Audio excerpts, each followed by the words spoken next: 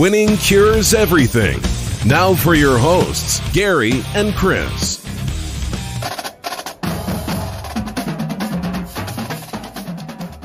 Welcome in. Winning cures everything. I'm Gary. And I'm Chris. And this is the NFL Divisional Round Playoffs reaction and recap.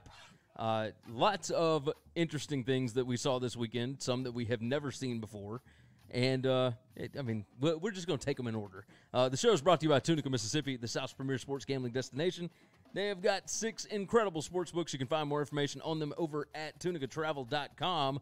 You can find more information about us over at winningcureseverything.com. All of our picks, previews, podcasts, videos, social media platforms, etc. We're on Facebook. We're on Twitter.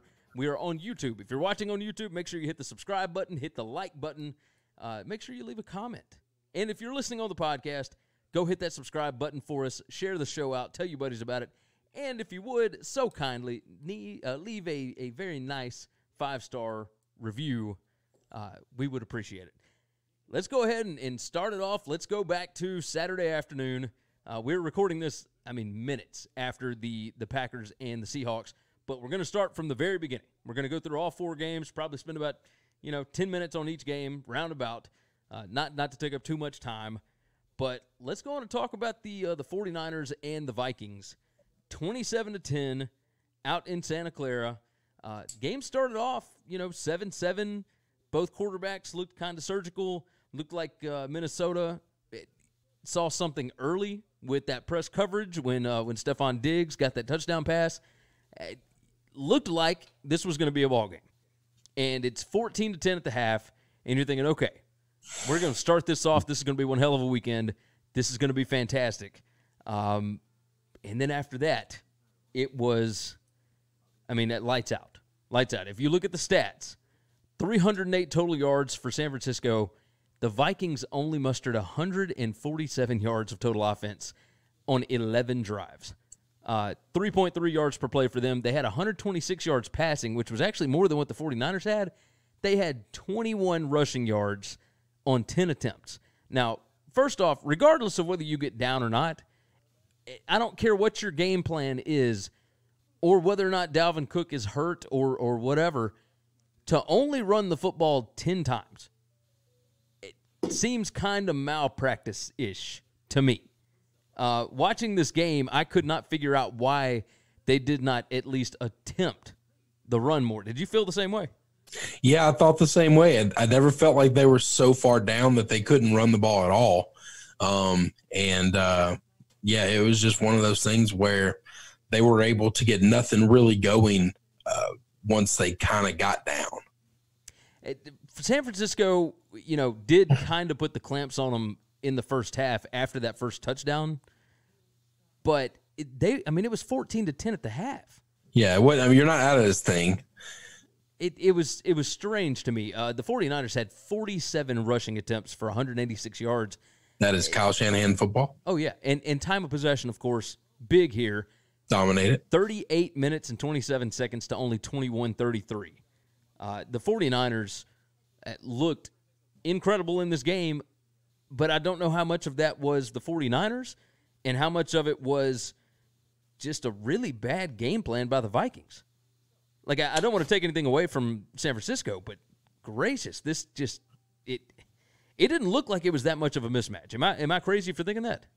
No, I thought it was going to be a mismatch, and I'm not really surprised by it. But I don't know. I just felt like you're not really passing the ball on them either. It would be one thing if they were able to be they were cutting them up passing the football. Okay, then I would say, oh, yeah, no, that makes sense why they got away from the run. They couldn't run the ball. They can throw the ball, so let's just throw the ball. You're only down by 10 even after the halftime when San Francisco scores. You can still – your whole playbook is still there. Your whole game plan is still available. Continue to run the football, or at least try to run the football to give the threat to run. And, nothing. No, we don't even know could they have run or not because they didn't try to. Yeah. It was really – this is a weird ball game. Like, especially after the way that the Vikings came out last week. That's right. And played so well. But, this is another – just chalk it up again to the Vikings playing outdoors, whether it's cold or warm or whatever. When they play in a dome on the road, it seems to be no problem. When they play, but that has nothing to do with their game plan, though, Gary. No, I just think that's happenstance. But if they have a terrible game plan, that's why they lost the game. I understand that completely, but this plays into that narrative. It's a stupid narrative. It is what it is, but it continues to happen. Like it makes no sense as to why they wouldn't be able to. I don't know. I don't understand it. It just makes no sense. They had 79 yards on that touchdown drive. And then, 147 for the game. They had less than that the rest of the ball game. Like, that's just, I don't know. Here were their drives in the first half, aside from the touchdown. Their first drive went 3 plays for 2 yards and ended in a punt. Then they had the touchdown drive, which was 7 plays, 79 yards.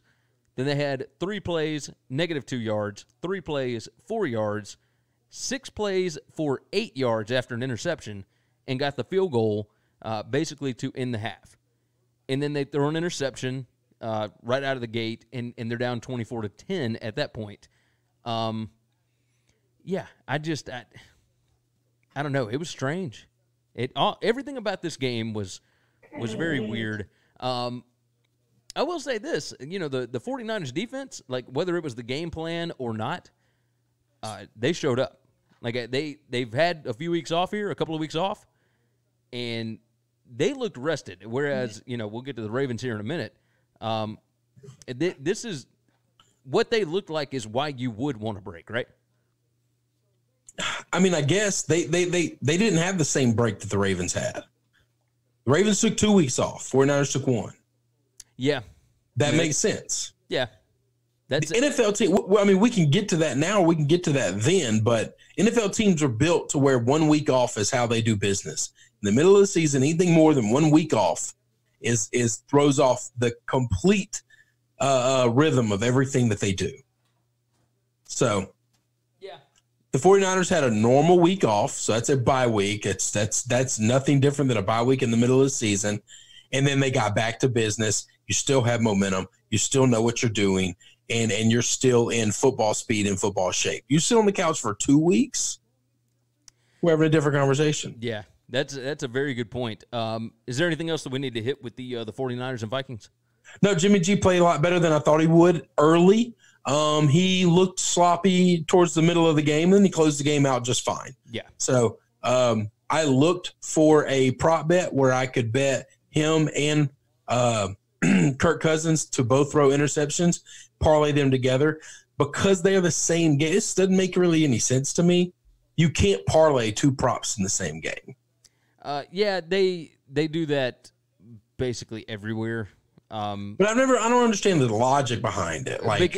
Because they don't allow you to parlay like correlated bets. Right. Sure, you can. You can parlay spreads and over-unders. Well, yeah, you can do that because they don't correlate it. They don't consider that correlated, though, which doesn't make a ton of sense to me. But both quarterbacks to throw interceptions isn't correlated. They have nothing to do with one another. Agreed, but when it comes to prop bets, they don't allow you to parlay any of them. I know. Well, yeah, you do. You can parlay 2 prop bets. They just can't be in the same game. Really? You absolutely can parlay 2 prop bets. Okay, yeah. Okay, they just can't be in the same game. But that's the part that doesn't make any sense when it's 2 quarterbacks. Like if I was going to say Richard Sherman's going to get an interception and Kirk Cousins is going to throw an interception, then yes, I can't parlay both of those because Richard Sherman's interception now counts for double because Kirk has to do it unless they do some weird flea flicker or something of that nature. But having both quarterbacks that are involved in the game that are never on the field at the same time is completely irrelevant to me thinking Kirk Cousins will throw an interception and Russell Wilson will throw an interception. No, they're the same bet. You have a very valid point there. I'd have won money and they would have lost money, so I guess it's smart on their part, but rarely is that smart on their part. Usually they'll take anybody's money. Yeah. Usually I'd make that bet and I'd lose it. But you got a very valid point. Let's go ahead and move into Saturday night. This was the most surprising outcome of the entire weekend. Titans 28, Ravens 12. It's just an old school ass kicking. It was, and when you go, if you just look at the box score, that doesn't, the box score doesn't match up with the way that the actual game went. I mean, the Ravens put up numbers, and I mean, they had drives, a ton of drives that ended in Titans territory, but when you have 3 turnovers and you go 0 for 3 on 4th down, you're typically going to lose that ball game, especially against a team that made the playoffs, regardless of whether it's a 6 seed or not. Sure. This was, Lamar Jackson threw the football 59 times. And this is not like a jump on Lamar's, not showing up type of thing, because he absolutely showed up. He had 20 carries for 143 yards, but when Lamar Jackson is throwing the football 59 times, that's not what you want to have happen with this offense. That's just not how they are set up. Obviously I think Mark Ingram, him being hurt changed things a little bit, but the way that the Titans ran out and took advantage of opportunities early, that had more to do with it than anything. I don't know that Ingram's injury mattered at all. It didn't matter who touched the football. They couldn't run the ball. No, they couldn't run the football. But on top of, not on top of it, but they couldn't do anything with the football. The wide receivers kept dropping passes. Tight ends kept dropping passes. But it wasn't just that. It was their entire game plan had to change when they got down 14-0 almost immediately. I don't know about that. I don't know that your game plan completely changes. You're down 2 scores. It's not the end of the world. They weren't physically able to run the football. And if an injury mattered, it was Mark Andrews' injury, because the backup tight end got hit in the hands 4 times, all for big first downs or touchdowns possibilities. And a couple of those were the tip passes that got intercepted. And that guy just was a shell of himself, playing way outside of his league. And they really could have used a sure-handed, big-time tight end there. Yeah, no, you're right. That's the injury that mattered. But I don't know that total. I mean, it would have changed the game if they would have made it closer. I don't know that it changes the outcome, though. I just don't. I think Tennessee shut them down and everything. They made them throw the football. They kept him in the pocket, and only a few times was he able to get outside of the pocket. And you kept him in the pocket, and you let him try to make plays. And there's a couple of times he did. He made some big, big plays. Now, thankfully, Tennessee, those big plays happened at well-opportune times. The big monster throw to Hollywood to get them down to the 1-yard line. Well, there's no time left on the clock. So they can't even run an offense. They get one shot at the end zone, don't get it, got to settle for 3. Yeah. But if that happens at, with 5 minutes left to go in the game, or 5 minutes left to go in the quarter or the half or whatever it was, then there's a really good chance they get a touchdown there. Yeah, so that's a 4-point play. And it kind of, everything seemed to go Tennessee's way, but Tennessee forced that hand. And once again, this comes down to their offense and Derrick Henry. The reason Tannehill was able, and Tannehill made some great throws. I'm not knocking Tannehill. The reason Tannehill was able to make those throws was because the absolute terrified what Derrick Henry does to defenses right now. Yeah. They're just no one can physically tackle him when he's healthy, and that offensive line is pushing people around. Now you're leaning on secondary guys to make tackles. Yeah, and that's just not going to happen. He had 202 yards rushing in the ball game. He is the first player ever to go for over 180 rushing in 3 straight ball games. That's right. It is absurd what he is able to do right now. The Titans came out, had to punt on their first drive. Lamar throws an interception. The Titans come down and score 35 yards, touchdown, 7-0. And then after that, they have a 4th and 1 from the 45-yard line. And Lamar tries to run it, and he gets no gain, gets shut down. And immediately the Titans come out, throw a 45-yard touchdown pass. And that was, you could sense it right there. Because the Ravens had not been down at all. Nope. In what did they say, 12 games? Has it been 12 games It probably was. I don't remember the stat, and I didn't see it, but I mean, they dominated almost every game for the back half of the season. They were plus 97 in the first quarter for the entire season. They came out and overwhelmed people early, and once the ball gets rolling, then they were able to dominate teams at just an unprecedented level.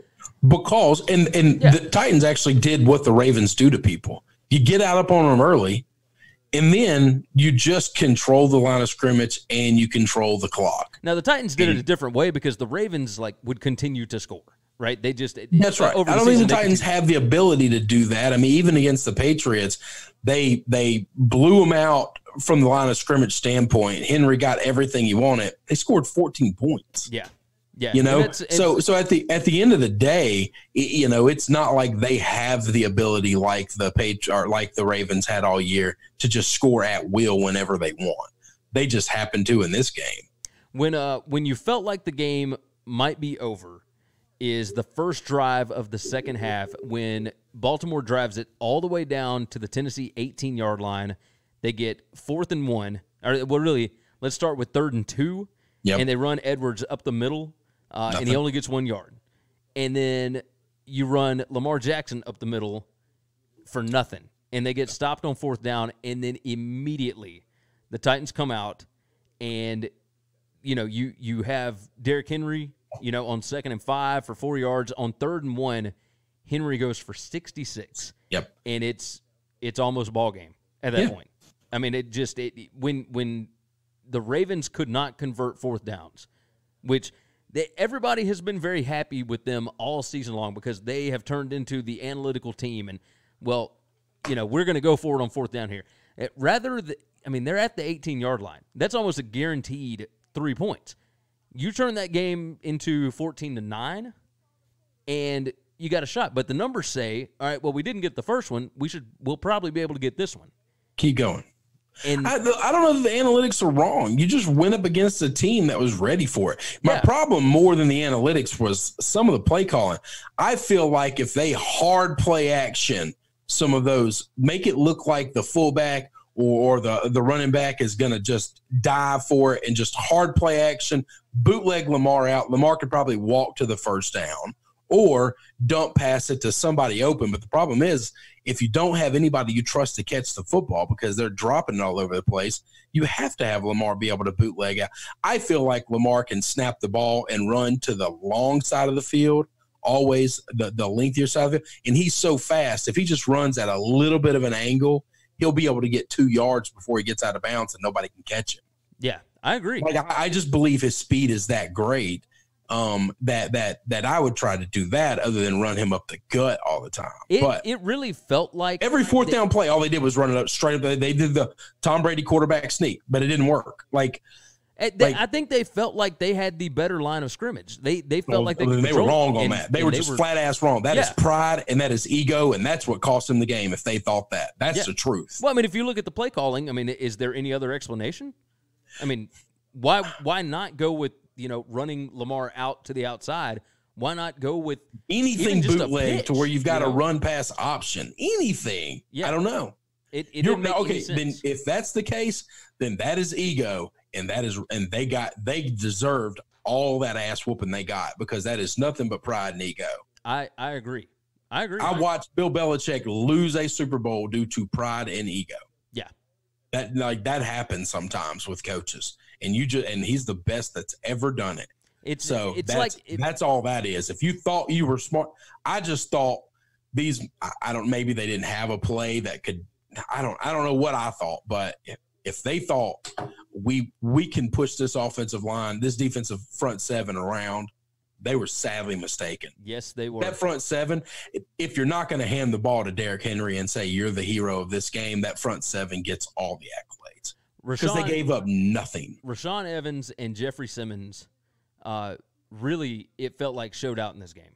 Oh yeah, these were. But here's the thing, though, it was a collective effort by the front seven. Oh yeah, this was the earmark game for those two guys, though. Yes, this is the game that's going to put Simmons on the map. people are now going to know his name going into Kansas City, and all the announcers are going to talk about him far more than they would have previously. And he will be somebody that we begin to watch and recognize, as the game's going on. So after they get the touchdown to go up 21-6, the next possession they come out, and you can tell that Baltimore is a little bit shell-shocked, right? And Jackson is sacked for a loss of 5 yards. He fumbles the football. Simmons recovers it at the 20, and 6 plays, 20 yards, and then you get the Derrick Henry. This is the Ryan Tannehill 1-yard run.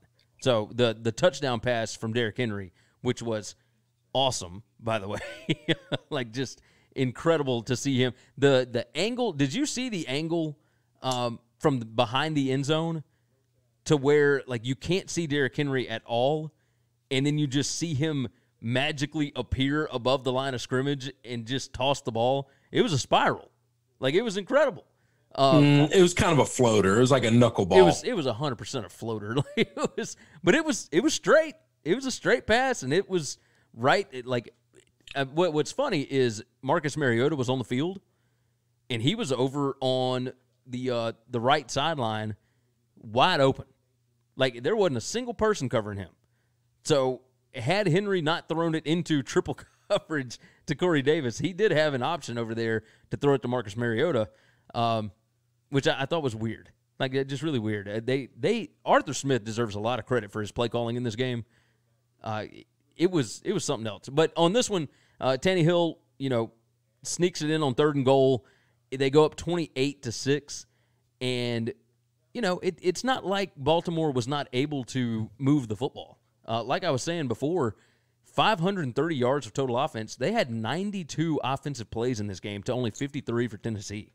Bend but don't break, man. That's what defense looks like today. You got that right. Like, if the every great team in college and in pros, you're not just making people punt all day long. It's giving up yards and just shutting them down in the red zone. It's making the stop when you have to make the stop.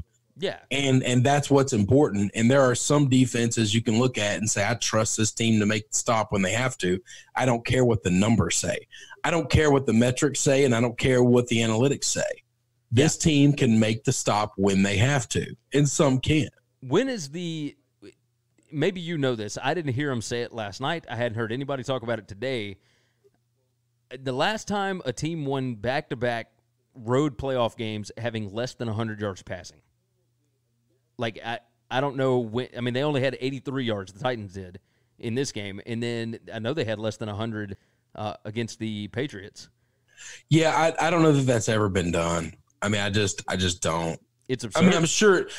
Okay, I mean, it could have been done in like the 60s or the 50s or whatever. I got no idea about what football looked like then. But in modern day football, I can't imagine that. I just can't. No, I don't know. It's absolutely incredible. Because some of those great teams that had crap quarterbacks, that Baltimore team that won a championship and all that stuff, like they weren't the wild card team. They're not on the road doing it. No, you're right about that. This was, I mean, another stat you look at: 3 out of 3 in the red zone for the Titans, 1 out of 4 for the Ravens. It was just unbelievable to watch. It was a lot of fun to watch this ball game. Sometimes these games, they may not do well as far as ratings and whatnot because of the style of play, but I think the Titans make this style of play fun. Like, call me crazy for that, but it is riveting television to watch. Mainly because of what Derrick Henry does. I mean, he's a beast. It's kind of impressive that they've won these 2 games against these 2 teams, and the guy that I thought before the last 3 or 4 weeks of the season, was their best player and most dominant player is A.J. Brown's he's just not even involved. I will venture to wager that A.J. will have much more of a presence against the Chiefs. Against the Chiefs? Much softer passing game. Yeah, I would think so. Their secondary probably going to give up some plays to Ryan Tannehill. I would wager that Tannehill has a pretty good outing next week. I don't see that Chiefs defense shutting them down. Now, you know what? Anything else that we need to hit on with the Ravens and Titans? No. Let's go on and move into the Chiefs and the Texans. Write down my time here. And so Chiefs 51, Texans, did it end up 31? I turned it off in the last couple of minutes. I don't remember if I watched the whole thing, but I know it was a 20-point game, and I think they might have scored one last time. Let's see. No, it's 51-31. Nope, they didn't. 51-31. Yep, they did not. Deshaun Watson, I'll tell you what happened in this game. And so I am getting ready to sit down and watch the ball game. And so Saturday was my birthday. My wife had to go to Alabama for some family stuff. So it was just myself and my 14-year-old daughter. And she runs downstairs, and I'm set up. I got my drink ready. I've got my whole work area right here set up. And she goes, "Dad, I really need you to take me to Target right now."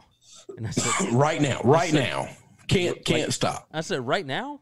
Because her mom was coming to pick her up at 5 and, whatever. And I said, "The game's about to come on. What are you talking about?" And she said, "It won't take long. My compass and protractor broke, and I need it to finish my homework." And I said, "You have got to be kidding me." Okay, fine. So I didn't even think about, I'm like, all right, we'll be back, into the first quarter. This will probably be 10-3, something, 10-7, something like that. Yeah.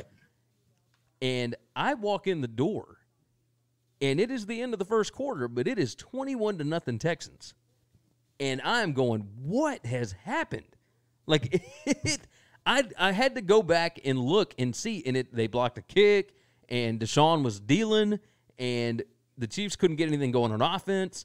And I thought, man, luckily, so I wagered Chiefs on the show, but I had the over-under on this of 52. Okay. And I see 21-0, and then I see the Texans are about to line up for a field goal, and it's 24-0, and I'm like, you have got to be kidding me. What is happening here? And then I see the implosion of all implosions. From the time that I sat down and I watched that field goal, after that field goal, the Chiefs outscored the Texans 51-7. And Bill O'Brien's team, like usual, folded like a cheap suit, man. Against a good team, this is typically what he does. And it was even more remarkable to watch than usual. Tell me your thoughts on this. What happened here? Well, so before we start breaking down the game, let's break down some betting stuff. Okay. I had a money line parlay with the Chiefs and the 49ers, so I needed the Chiefs. They got down 24-0, sweating that. I got the Chiefs -10, not pretty much thinking this is a loser already. The one winner I had that I thought money in the freaking bank because they were down 24-0 was Patrick Mahomes over 2.5 touchdowns. And I was like, they're going to do nothing but throw, and I'm going to win this in my sleep. Thankfully, they're getting beat, and I'm going to win one of these two. And so I'm feeling okay. The big comeback starts happening. They are up by 4. And let me tell you what Vegas thought of this game and the outcome of this game. The line is -10, right? Some places got it down to 9.5. All right? Let's leave it at 10, the worst number for the Chiefs. They're only up by 4. The second half line opened up at -7, which means they think they're winning this game. They're making the line even bigger than it was previously before the game started. Vegas thinks they spotted them 24 points, and we still think not only are they going to cover the 10, they're going to cover it bigger than what they normally would cover it by. Yeah. And I didn't have the stones to put down on the 11 and doubled. If it was smaller, I probably would have. But I already had so much action and everything was going against me already. I was just like, okay, let's just leave it at this. So let's get to the breakdown of the game, by the way. Well, hey, so before we even do that, when Houston scored to go up 21-0, the ESPN win probability for the Texans was 91.2%. Yeah. That is insane. What I didn't look at was, and I don't know that I could have even gotten this because I don't think the place that I bet does live betting. Like, it's not like hockey where as soon as the team goes up by 2 scores, I can bet on the other team to win. I have to wait for the end of a period or the end of a quarter. Yeah. But I wonder after the first quarter what the money line was to bet the Chiefs to win the game outright. I wish I could have found that. I wish I'd have looked for it. I bet it was plus 1,000. I bet it was. I would have guaranteed bet that. It might have been a small bet because I had just so much money already riding on the damn game. But it would have been a taste just because, hell, if everything else comes through, then I'm good. Yeah. But I think at the quarter it wasn't 24-0. I think it was only 21. It was 21-0 at the end of the first quarter. And that's then what I thought. Early, like a couple of minutes into the second quarter is when they kicked that field goal. So I should have been able to get a live line after the quarter, and I was part of me was just in panic mode, just thinking, oh no, I've got way too much riding on all this, and it's all going bad. But let's get into the game. The Chiefs played about as bad. I don't know that I credit, and maybe this is because all year I haven't really credited the Texans for anything good that they've done. The Chiefs just played a really piss-poor game on the first quarter of the game. They weren't ready. Not a single player could make a play. Mahomes was hitting everybody in the damn hands. And I mean everybody in the hands. You want to talk about drops from the Ravens. Oh, there was not 4 or 5 drops in the first quarter of this game. There were 6 or 7. And we're gonna change directions here. At the end of the thing, the Chiefs come back. They figure it out. They play their style of football. And if they don't shit the bed the entire first quarter of the game, this is a bigger blowout than what it finished as, by the way. Oh, yeah. This is absolutely a bigger blowout than anything you could ever imagine. Two things I want to focus on, one of which is analytics is gotten into football, all right? Yes. And it's high time it does. There's one area of football that analytics is not involved in at all. And I mean at all. And it needs to get involved in, okay? Because it happened last night, and then it's coming back this week too. These teams need to stop having somebody back there trying to field punts. We just need to quit trying to block the damn punt. I know we had a block punt today for the Houston, and it went really big for them, and they got a touchdown, and that was awesome. I get it. I absolutely get it. Unless you know you can get there, and there's no way on earth you're going to get the penalty to give them another possession, you're getting the ball back. You're getting the freaking ball. And the difference between – I know some of these guys think I can take it to the house every time, but most of the times you get 4 yards, but you lose like 9 or 10 seconds, okay? And now today in football, there was a day and a time where I would have taken 1 inch over 1 second. That's just the way it was. The game's not played like that anymore. I would much rather have 10 seconds than 10 yards because you can get 25, 30 yards of play the way the offenses are in today's football, okay? So when the ball is kicked and your feet are on that 10-yard line and you don't need to just run, just start blocking people. Don't call fair catch because you can't fair catch and block somebody. Just start blocking people and don't let them get to the ball and hope it goes to the end zone. But if it doesn't, it's not the end of the world. Just quit trying to field the punt. It doesn't benefit you at all. And too many bad things can happen. Once in a blue moon, you can run one back. Which play are you talking about? The Tyreek Hill muff punt. I know. Do you remember? Was that third quarter, second quarter? No, that was the very first quarter. That was the third score of the game. The third score. They were up by 14. Houston's up by 14. They finally get to punt for the first time in the game. They got a block punt, score for a touchdown. Yeah. Okay. Chiefs go 3 and out. Chiefs punt, so they get the ball. The Chiefs finally get a stop, and they punt the ball back. And Tyreek Hill on his own 5-yard line. That's right. Yep. Muffs a punt. Why are you fielding the damn punt? I know you think you can take it to the house anytime you want. Guess what?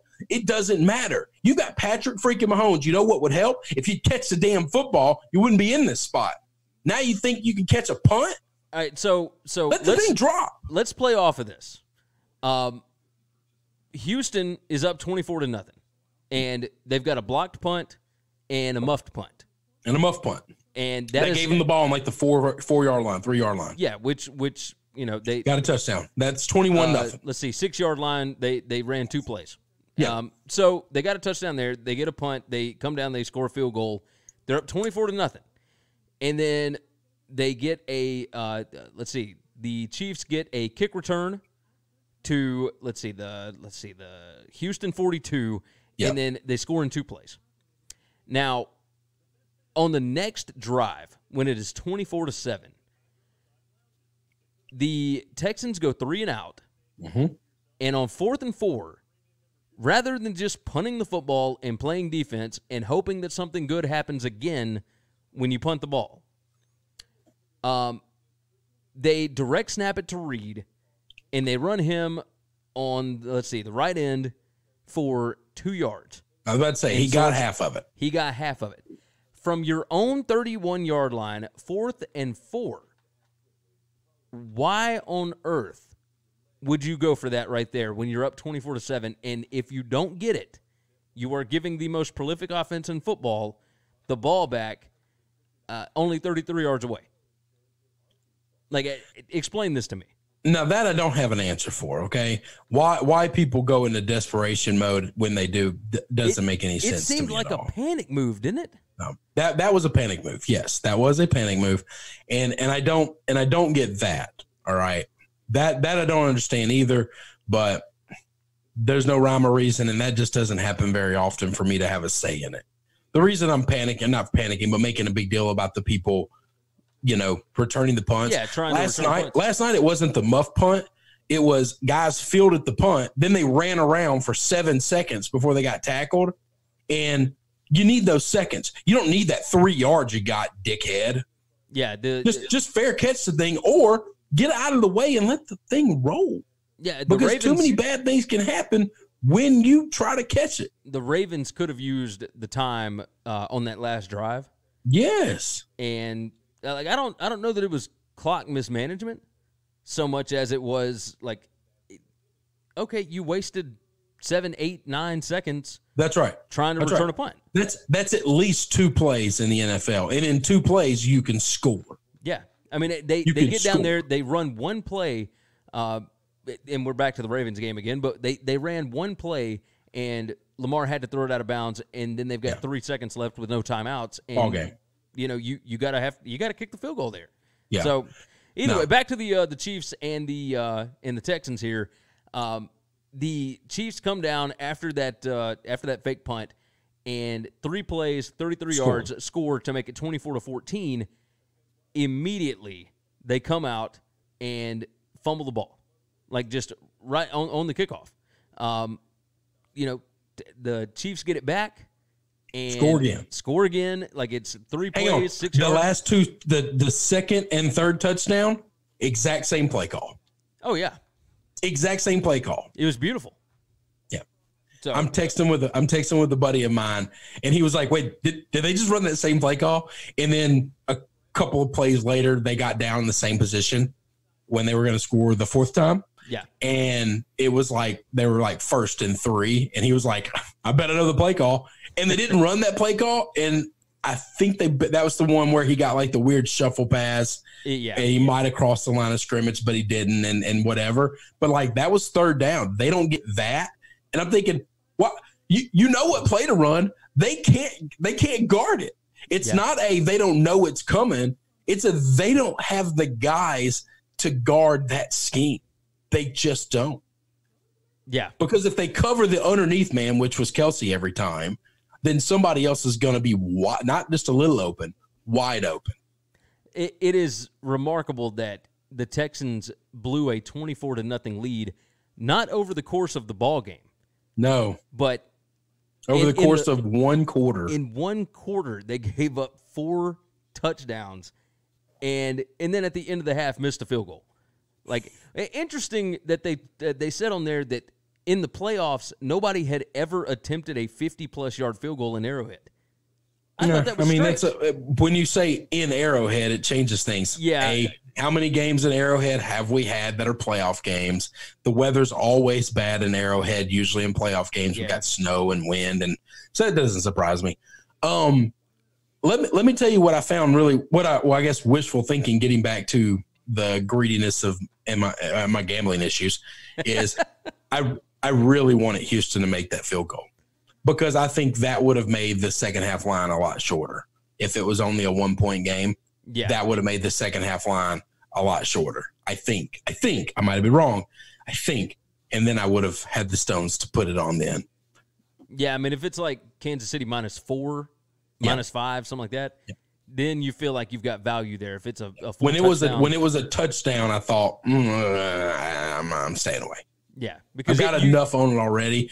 If it was a field goal, I'd have taken it. You feel like at some point in the second half that, okay, Houston will get this thing back ticking again, right? And instead, I mean, the Chiefs scored on, 7 straight possessions. They scored touchdowns on 6 straight. Then they kicked a field goal. And, I mean, once it's 51-31, that's it. Like, it's ball. Oh, yeah, it's ball game. Really, when it got to 48-31, like, the Texans could not stop the Chiefs at all. And don't get me wrong, I kind of had a feeling that they wouldn't be able to, because I thought they wouldn't be able to the whole game. They stopped them for a quarter. Here's what's crazy though: the Chiefs' defense, unbelievable. After they gave up those 24 points, they shut them like a toilet seat. They just dropped them. Here's what they did. Let's see. Once they gave up 24 points, so it was 24-0. Steve Spagnuolo is their defensive coordinator, right? Yeah. He pitched a hell of a game second quarter on.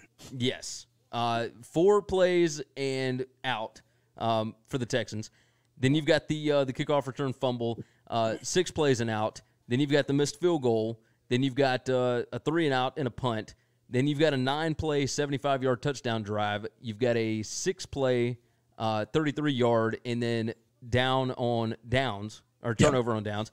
Then you've got another 9-play, 33-yard over on downs, 13 plays, 68 yards over on downs. Yep. When they got to a point where they had to score touchdowns and couldn't get field goals anymore, and they were having to go for it on 4th down, they weren't getting it. This Chiefs defense last year, the year before that, and the year before that would have given all those up. All of them. This would have been a shootout. You're talking 49-51 ball game. And Spagnuolo has built that defense up, and he has coached those boys up. But the coach of the day goes to Eric Bieniemy. And I think this is a man that just, has gotten the complete shaft this coaching hire series going on. And one of the biggest knocks on him was, he doesn't call plays. And I think Andy Reid made it a point. Now, I haven't watched every second of every Chiefs game, so I don't know how often he calls plays or not. But he called plays today. Yeah. He had the play sheet. He had the headset, and he was running the plays in. And I'm going to tell you, my Browns are going to regret not taking him. Yeah, I think you're right. The New York Football Giants are going to regret not taking him. Now, I don't know if the Cowboys are going to regret it. I would rather have him over McCarthy, but that's fine. And I think they're going to regret it. And then I don't know about Carolina. The 2 I'm guaranteed of, and the 3rd one I feel real good about. I was on with TJ last week on the 3 Dog Thursday podcast. Yep. And he asked me about that question about Bieniemy and does he deserve, and I said, yes, of course he deserves a job. But I said, let's look at this Giant situation, because that was the one that was big news last week and whatever. Yeah. But he was asking me specifically about the Giants job, and I said, do we even know that Bieniemy wanted that job? Like, I think that's a big thing that people maybe don't pay attention to. Gettleman is still there, and it's like a lame GM walking. I don't know of many people that would have taken that Giants job. Now, I understand you could be right, and I don't know the ins and outs of this. I don't know. I do think he interviewed for it, though. But that doesn't mean anything. I'm going to tell you this. As a Browns fan, my list consisted of one slightly A of Josh McDaniels, as I think Josh McDaniels is going to be an outstanding head coach his second turn around. I think he's going to be a spectacular coach his second time around. I think he was pretty good his first time around. He had Tim Tebow as his quarterback, and a whole lot you can do with that. Yeah. All right. That was his decision, though. I mean, one B is Benamy, and I'd rather have Benamy because then I have a chance of Tommy coming back to the Patriots if Josh's still there. And I think third would have been oh my God, my brain just went dead. Defensive coordinator for the Eagles. That Schultz. Shorts, yeah. Shorts. I think I'd rather had Shorts over who they freaking took. Stefanski, yeah. Which how funny is that Stefanski gets the job the day that his offense only puts up 147 yards? Yep. I mean, the only thing I can think of is maybe he was told he was getting the job and just didn't care about football anymore, which is insane.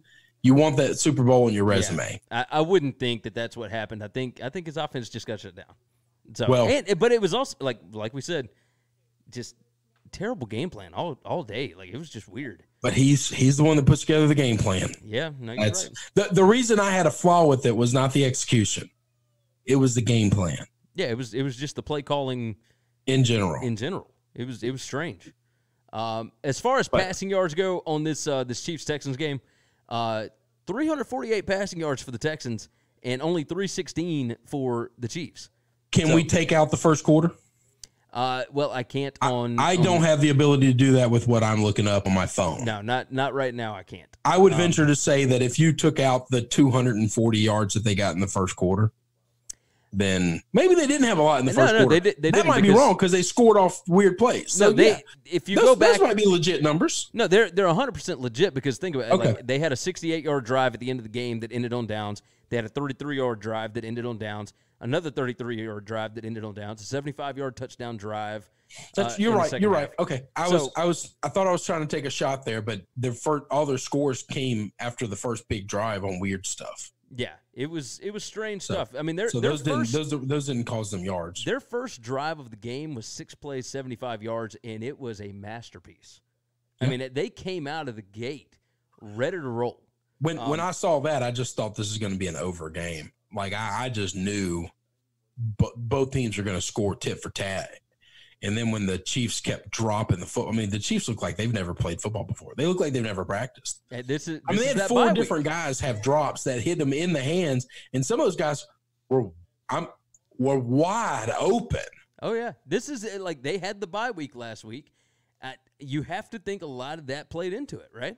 Did they rest their guys the week before, too, on week 17? No, they played the Chargers, but they rested like maybe in the fourth quarter.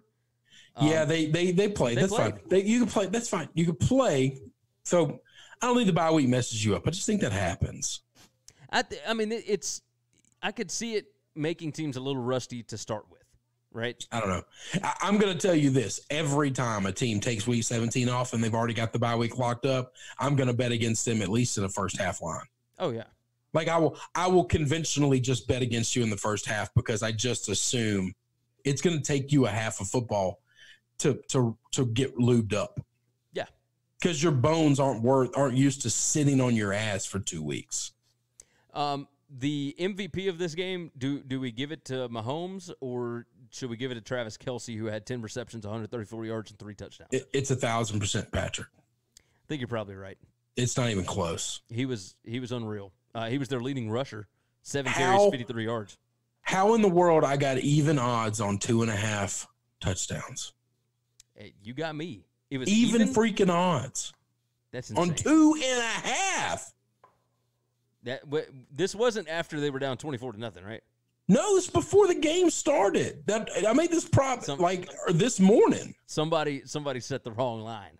I mean, that should have been at least like 3. So I got greedy. We're gonna talk about the next game. This is a pretty good segue to get into the next game, but it's a little bit on this one, a little bit on that one. You can put it wherever the hell you want. But so you can actually move one of the props, the number, and it changes the juice. All right. Right. And I didn't even think about it with Patrick's. And the only reason I didn't is because I saw even odds 2.5 free money. Take it. Okay. Yeah. But I opened up The Seattle game, once I realized this Chiefs game's in the box, and I'm covering all 3 bets, and I'm about to be super duper loaded. And so I dropped down the Seattle game and say, Russell Wilson passing. Let's see how this goes. 2 touchdowns was minus 138. And I thought, oh, that's bad odds. What's 3 touchdowns? So to make it 2.5 to where 3 is a win, not a push. Okay. Was what I send you plus 335, 385. Yeah, it was on up there. I texted it to you. 351. Yeah. So I moved it a half point to where 3 wins it. And I went from minus 138 to plus 351. Now it didn't matter because he only got the 1, and they just refused to throw the football. But I will tell you why. I wish I'd have bumped that Patrick one up. That's what I'm trying to get to. I should have looked at it first, and I should have juiced that Patrick one. Here is why that line was 2.5.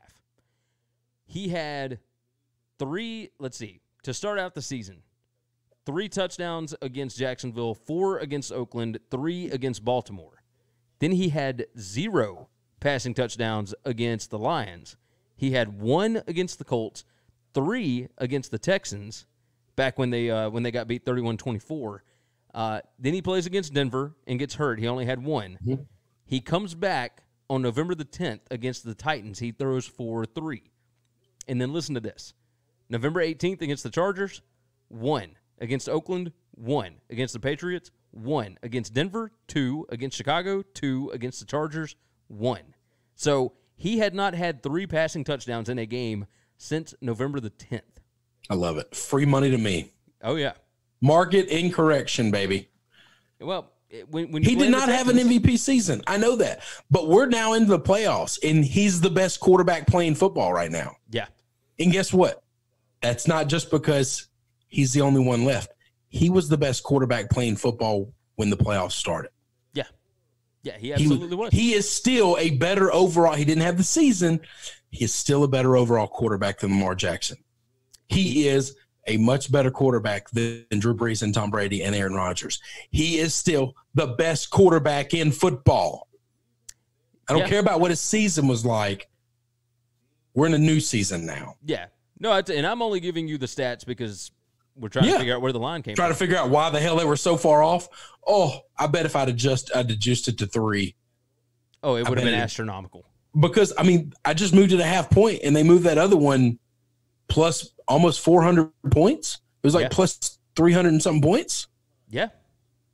Yeah, it's insane. Absolutely insane. So that'd have been so much cheddar. Oh. All right. Anyway, all right, don't agree. Move on. We're 52 minutes in. Let's go ahead and talk about the Packers and the Seahawks. Packers win 28-23. First things first, let's go ahead and talk about the spot at the end of the game. Jimmy Graham catches a pass. The Packers need one more first down to put the game away. You know, the Seahawks are out of timeouts. If they get the stop, they get the ball back, or, you know, Green Bay has to go for it on 4th down, whatever. But the spot, I did not see any way that he got to that line. Am I crazy for that? No, I don't think he got there, but it doesn't matter. I mean, I had the Packers minus 4.5, so obviously it was good for me. I'm gonna tell you this: it was close enough to where whatever the call on the field wasn't changing. And I could easily see watching that live, you giving him the spot because of the way he fell and the way he landed and the way he rolled. It's too hard when a guy's falling forward. The ball's technically behind him because the ball's here and his head's over here. And so you kind of think, and then he rolls. And by the time he finishes rolling, he's way the hell over here. Yeah. I totally get why they said he got the first down live. Okay. I absolutely see that there's not enough to overturn it, and that's fine. Seattle got beat because Seattle has the worst play calling in all of the teams in the playoffs. I've been talking about this since last year. Do you remember me talking about Schottenheimer? Yeah, Brian Shanahan or Schottenheimer. Yeah, he wants to run the football so badly.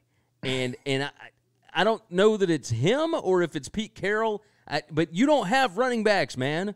Like, what? DK Metcalf is a grown-ass man that cannot be stopped. He got 2 freaking passes. Yeah, he had 2 targets. And like, Troy's even showing, like, he's wide open. Russell sees him. Why isn't Russell throwing him the ball? Like, I don't know. What the hell's going on? Why are we running the ball every time they get into the 7-yard line? But when they got, like, 1st and goal from the 8, they'd run it 3 times. And they score 2 times, but it's just one of those things where you've lost like 3 minutes you're down, and now you're losing like 3-4 minutes of time running the football here when you want these quick, easy throws. I'm greedy and I wanted these 3 touchdowns. But the other side of that is just imagine what happens if you throw for those 3 touchdowns. Okay, you don't lose that extra minute and a half. That bad spot doesn't kill you. That bad spot doesn't end the game. If you look at 2 minutes left. If you go back and look at the numbers, this will give them even more reason to continue with the play calling that they are playing with right now. They had 24 rushing attempts, which doesn't seem like a lot, but God, it felt like a lot during the game. They had 60 plays, and obviously they had to throw the football a lot when you get down 21-3. You get down 21. But they had 24 carries for 110 yards. That's 4.6 yards a carry. That's not bad in the NFL. Like that's pretty. It's better than what the Packers did. They had 30 carries for 109. That's 3.6. So when you look back at the numbers, like you're going to think, okay, well, if we had just made a play here or a play there, we win the ball game, which technically is true. True, but the play calling put them at such a disadvantage in this ball game. Yes. What lost the game for them is 3rd down. Aaron Rodgers on 3rd down was hitting, and this is so weird to me. It was so frustrating. The stats on that, by the way, 3 out of 9 for the Seahawks and 9 out of 14 for the Packers. Yeah, that'll do it. 9 out of 14 right there, win you a ball game. You tell me a team got 9 out of 14 on 3rd down, I'm just going to assume they won the game, or at least covered whatever line there was. Yeah. This game was a close game. That team didn't get blown out. Troy Aikman has forgotten more about football than I will ever know in my entire life. Twice on those big 3rd downs, he says, anytime you get Devontae Adams lined up man-to-man, you got to go to him. And both times they did a replay. And both times, as soon as the ball snapped, everybody on defense immediately backs into a zone. I don't know a lot about reading coverages. I don't know what too high say. I don't know what any of that shit is, okay? I'm not great at it. But being a New England Patriots fan, I know when to predict. I can see a zone the second the snap is called. I can see a zone because Tom Brady picks it apart every stinking time. And teams finally, last year and this year, figured out you just can't run a zone defense against him. You have to play him man-to-man, even if you can't match up with the receivers. You have to. And I'm thinking, why does he keep saying that it's one-on-one and Devontae Adams? Just say it's a zone and Adams is finding the hole in the zone and Rodgers is hitting him wide open. Yeah. Because every time it's a stinking zone. Normally I'm not one of these guys that I hate the booger memes and just making fun of bad announcers. Bad announcing sucks, okay? John Gruden ruined my favorite night of the week for over a decade, all right? But now that he's gone, nobody's that bad, okay? So I try not to Is Booger complain. not that bad? No, Booger's not as bad as John Gruden was. No, absolutely not. Okay. Look, I am still on the corner. I know he said draw play. I think he misspoke. He wasn't trying to say that. I know what you're going with. I'm standing on the Booger corner still. All right. That's all, I do like Booger McFarland. I do. When he tells stories, I find him very entertaining. Yeah. And I appreciate the fact that he has no qualms about criticizing people who do dumb things. All right. And Gruden lived in a constant world of blowing everyone. Everybody was the greatest player he's ever seen in his life, which means none of them are very good at all. Because if everybody is the best, then you're all average. Yeah. If everybody makes A's, then now A's are average and it doesn't matter and it doesn't mean anything. So on that, Troy was bad tonight. Yeah. Troy was real bad. And these are things I'm trying to figure out. How the hell is Devontae Adams wide open every freaking third down? Is anybody going to cover him at all? And they've got guys, and even at the second half, they talked about, well, we're going to put Shaq on him. And Shaq Griffin should be able to shut him down, and he did. He did. Devontae Adams in the second half numbers went way down. And when he had a big play, it was when they went back to the freaking zone. The zone play, so I can understand why they would go play zone. I can understand really? Because here's why. You feel like you can get a rush on Rodgers, right? And Rodgers, where we look at Joe Burrow in college, when you blitz him, his numbers go up. With Rodgers, when you blitz him, his numbers the past couple of seasons have gone way down. If you can get a pass rush on him, then you feel like you've got a shot here. But if you're going man-to-man, then you feel exactly what Aikman said. If it's a man-to-man and you've only got one guy on Adams, then you know that's where Rodgers is going to go every time. But that's where he's going every time in the zone, and it's wide open. Right, you don't need 3 seconds to throw the football. They couldn't get to him, though. That's what I'm saying. They couldn't get to Rodgers. But you can't get to somebody when the guy's running the hot route. When he's running the short cross, it's 3rd and 3 or 3rd and 9. Guess what? That wide receiver can get 9 yards quicker than an offensive or defensive lineman can get 4 yards. Yes, agreed. And so, therefore, he's going to hit it every time because it's wide open. Rodgers was go to press coverage. Listen, I don't know a lot about a lot, okay? Yeah. But I would press the shit out of that guy, and I would put the biggest, strongest cover corner on there knowing that he's going to burn me. But before he burns me, I'm putting his ass on the ground. He's going to have to get back up and then burn me because I am checking him at the line of scrimmage. He's not getting that hot route. Which will give your defensive line time to get to Rodgers. Yes, he's not getting that hot route. Woe be on me to think I know more than Pete Carroll or Ken Norton Jr. is the defensive coordinator. Yeah. But I'm just telling you, the zone just isn't working. And it wasn't the whole game. And as soon as the first quarter's over, you know it's not. And you don't change for 3 quarters. Well, they finally changed towards the end of the second or the third quarter. Yeah. They went man to man. That's when Adams kind of got slowed down finally. But nobody else is beating you. The reason you run a zone is because you don't know who to double team, by the way. Yeah, you run a zone because you don't know who to double team because they have so many weapons. Well, guess who doesn't have so many weapons? It's a good point.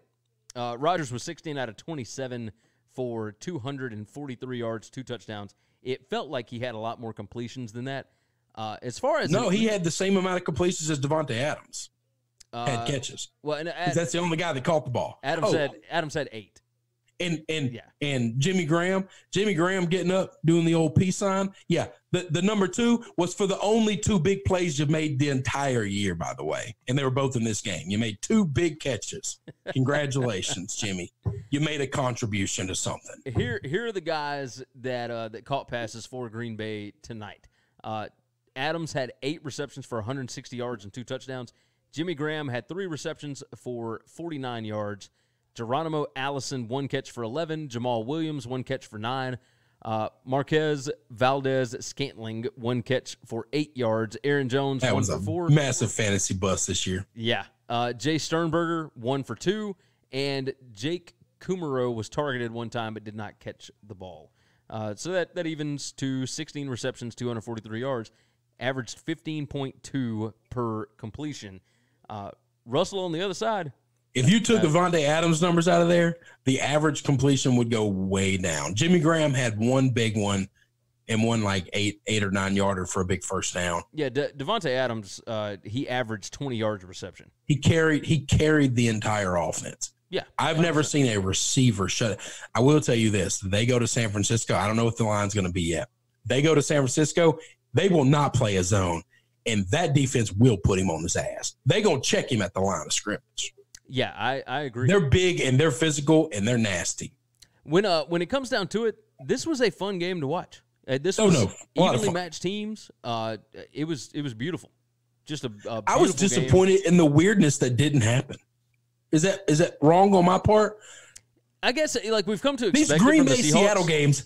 Seattle plays weird games all the time. Yeah, and these Green Bay Seattle games have always had something in the middle of it that's been big, controversial, or just weird chaos or something. And it was a pretty clean game from start to finish, and no nothing turnovers, really strange or weird happened. Not a ton of penalties, no blocked kick kind of things. Like I do think the face mask on Javion Clowney is a makeup call from last week. I do agree with that. Because that was not a face mask. That was he tackled the shit out of that guy and he threw him down like a rag doll. And last week we didn't call that unsportsmanlike penalty that we should have. And so we're going to hit him here.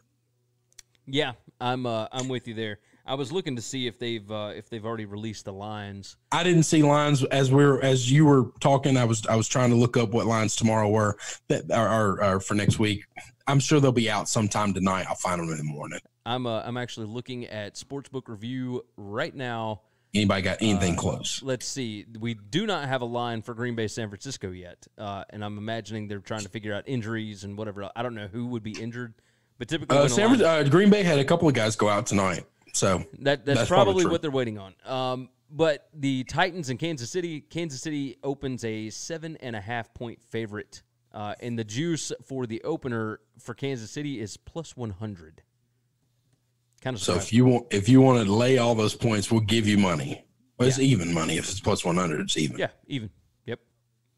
So it's interesting. Right now, I'm not touching that. I'm gonna have to sleep on that a couple of days. We don't have to make a pick till Tuesday, right? Right. We got a couple of days. We'll wait to make that. We'll wait to make that. Ask the Lord about that one. I don't know if I like that or not. But yeah, let's close this Packers Seahawks game. Rodgers played a beautiful football game. He wasn't the best. He wasn't the Rodgers of old, but he was close to it. He hit the open man when he had the open man. Yeah. He was dead on accurate when he needed to be accurate. He can't really get away and he can't run anymore. I thought it was funny. He broke out one time to take off running, and I was like, oh, man, he makes that guy miss. He's got nobody in front of him for 10 yards, and instead he didn't even try to make that guy miss. He slid at the line of scrimmage and might have lost half a yard. Yeah, and I was like, I saw the play. Dude, if he misses that guy, he's got 10 yards easy. Nope, Not even taking that chance. Not even trying. Not dumb by him, by the way. Probably a smart move. I'm okay with that. He's gotten hit so many times. Over the years. I can understand why he would go down in that spot. Just go down. He's definitely accurate. He hasn't lost his accuracy. He hadn't really had to throw the fastball, so it's hard to tell has he lost the fastball or not because he just doesn't throw that pass anymore. I mean, he just doesn't thread the needle anymore. They run a different kind of offense where guys just kind of find holes and get open, and he can find ways to drop balls in. Yeah, no, you're right about that. It's weird to think about because, we haven't paid attention to Green Bay in a while. They're 13-3 this year. We all kind of thought it was a little bit fraudulent. Well, every game we thought, they should have lost that one. Yeah. Oh, they should have lost that one. But if you I think the only team that's good that they kicked the shit out of was it the Cowboys? And the Cowboys ended up not being a good team. Yeah. Yeah, I think so. Let's see. I'm looking at the schedule now. 10-3 over Chicago, 21-16 over Minnesota, 27-16 over Denver. They lose to Philly. They beat Dallas by 10. They beat Detroit by 1. That Dallas game, they beat the hell out of Dallas, though. I know it was a 10-point game. They dominated every point of that game. They beat Oakland 42-24. They beat It was Kansas a Saints City. game. Let's see, the Saints game. All right, so they got destroyed by the. They didn't play the Saints this year. Oh, okay. For some reason, somebody said they have the tiebreaker over the Saints for home field advantage, but that didn't make any sense. That had to do with division, like an NFC record, and so. Oh, okay, NFC record. I got you. Yeah, so because they lost the Chargers and the Saints didn't lose any AFC games. They lost NFC games. Okay, that makes sense. Yeah, they got killed by the Chargers. They got killed by the 49ers. I think the only team they really dominate. Like that to end the season, so they beat Carolina by 8. They lost by 29 at San Francisco. They beat the Giants 31-13, but then the 4 games to end the year, 20-15 over the Redskins, 21-13 over the Bears, 23-10 over the Vikings, 23-20 in comeback fashion over the Lions. That 21-10 game against the Vikings was a pretty dominating win too. Yeah, 23-10 on that Monday night. It was, and the Vikings scored. Yeah, the Vikings scored late to get it to 10. I mean, that was an ass kicking from start to finish. They never had a chance to win that game, and it was on the road. I think that's the only good team they beat the hell out of. Everybody else was a one-score game. Yeah, everything was pretty much one score. They beat the Giants by 18.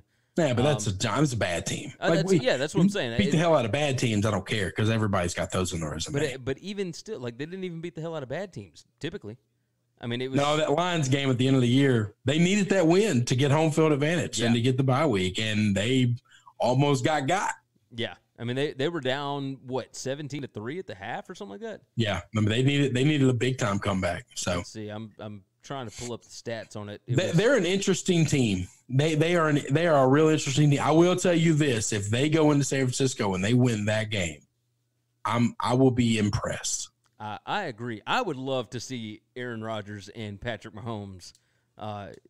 One, because of the State Farm commercials, but two, because it's the old guard against the new. You know. Well, the other part of that, not just the old guard against the new. Are we even thinking about coaching matchups here? Because you and I watched what's his ass in Tennessee last year, and what, Vrabel? Yes, no, not Vrabel. The OC. Arthur, the OC for Tennessee? The Giants. The Packers head coach was Matt LaFleur. OC. LaFleur. Matt LaFleur. I wanted to call him Fowler, but I knew that wasn't right. LaFleur. LaFleur against Vrabel would be interesting. That'd be very interesting. Well, LaFleur against Andy Reid would be a coaching mismatch of epic proportions. Yeah. Do we think this guy's going to be good, or is this just a product of Aaron Rodgers carrying this team? No, this is not Aaron Rodgers. This is that Packers defense. Okay. Like 100%. So we're not believing in LaFleur, right? Not yet. Would you buy stock in him right now that he is a 14-3 coach with a playoff record, knowing the price you have to pay for stock of a 14-3 coach with a playoff win?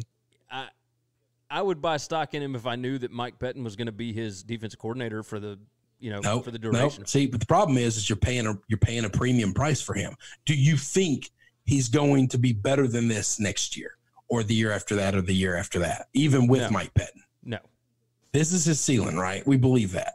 Yeah, I think the Packer fans everywhere are like, you MFers. Well, and they can if they want to, but look, this is his ceiling, right? They went 6-9-1 last year. Like that's what the Packers did, which gave them the easier schedule this year. They didn't have to really beat anybody this year. Touche. They didn't. They really didn't. I mean, they went 13-3 against nobodies, and I thought that win against Cowboys was a big boy win, and then we came to find out, oh no, the Cowboys are a shit team. Yeah, basically.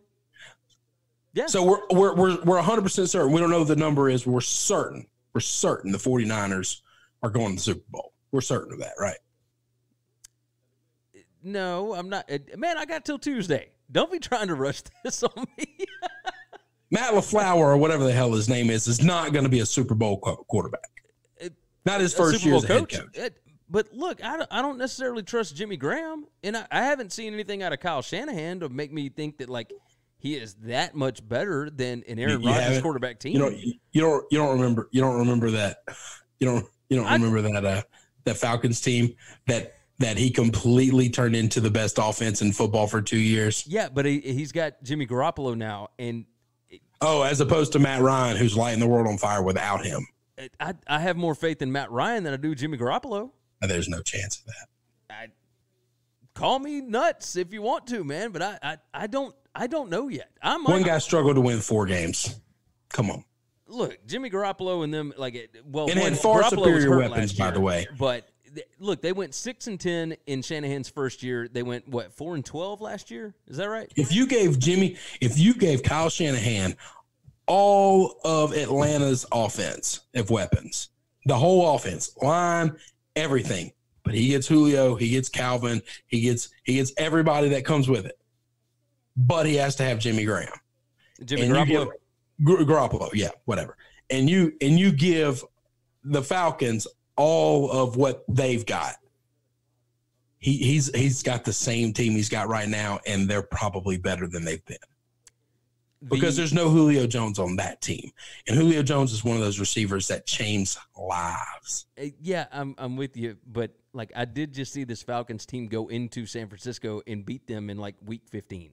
That's fine. So, like, that's the NFL, though. I understand that, but that's where I'm coming from. Like, yes, it was a dominant win for the 49ers over the Vikings. And, no, the Packers didn't look great, but I think the Seahawks are better than the Vikings, especially on the road. I agree with that. We're not disagreeing on any of these things. I think the Packers have a chance here, but we did see San Francisco absolutely beat them to death. I mean, beat them by more than 4 touchdowns. Just middle of the season, whatever it was. So, I mean, if you need an answer right now, I'd probably go 49ers, but I wouldn't say it's a guarantee right now. I just can't believe in Matt whatever his name is going to make the Super Bowl his first year as a head coach. That's just not what happens. If he does, Mike Pettin deserves the biggest raise of any coordinator out there. That doesn't happen in this sport. It really doesn't. If Vrabel were to make it, it would be his second season. Yeah, second season. We're having a different conversation. Okay. Lots of things change in 2 years. Yeah, but your first year, your first time being a head coach. Well, at Shanahan, it would be his third season, right? Yeah, it's his third year. And so, I mean, we'll see. Like for LaFleur, like it's not so much the coaching as he's got Aaron Rodgers. And I understand the defense. He's got Aaron Rodgers, Devontae Adams, and Adam Jones. Aaron Jones, yeah. Aaron Jones, whatever. Yeah, I'm with you. Everybody knows I'm really bad with names. It's not a disrespect thing. Now, sometimes it's absolutely a disrespect thing.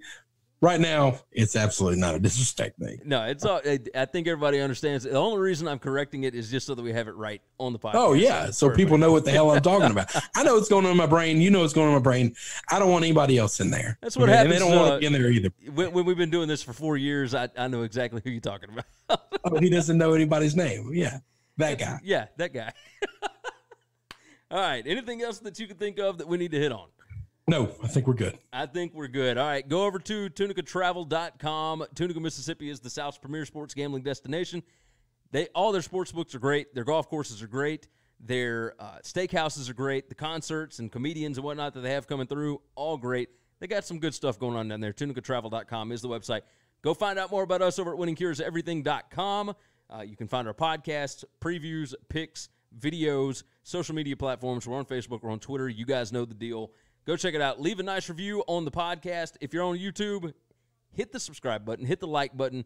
Make sure and comment. Tell us what you thought about the games this week. If there's not anything else, we will see you all again in the next few days. Thanks for checking out Winning Cures Everything. If you want to keep up with us, hit subscribe on YouTube or your favorite podcast app. Visit the website at winningcureseverything.com, or you can like us on Facebook or follow us at Winning Cures, at Gary WCE, or at Chris B. Giannini on Twitter. Share out the show, leave a nice review, and make sure to comment and tweet at us.